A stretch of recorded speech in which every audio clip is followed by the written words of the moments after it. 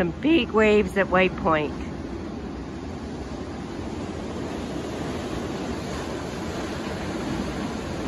Just look at the power of that water coming in, crashing against the rocks. Whoa.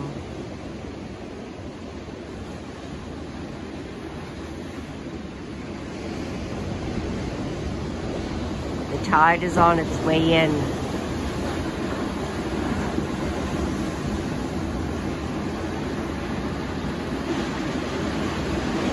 And if you think of the power of the tides and what makes the tides move, and you know, that energy moves all of us, not just the tides. We're more affected by the outer world and the energy and the environment than we're willing to admit, to acknowledge.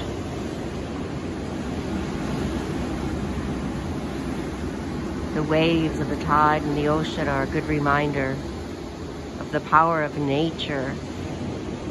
Whoa, look at the power of that water on those rocks. The power of Mother Nature, of Mother Earth.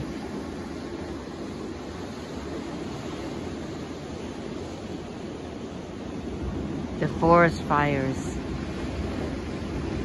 We sparked those fires by our greed. We wanted and wanted and took and took and took, and we left nothing but rubble and destroyed the atmosphere, and now we're paying the price. And we are the answers. We have to change our ways. We have to change our ways. If we don't change our inner world, our inner attitudes, our inner way of looking at things, nothing will change. Each of us has to relook on the inside and find that place of love, that light, and be that gentleness and compassion and understanding for each other. We're all in this together. To think that we're separate, that's the real lie.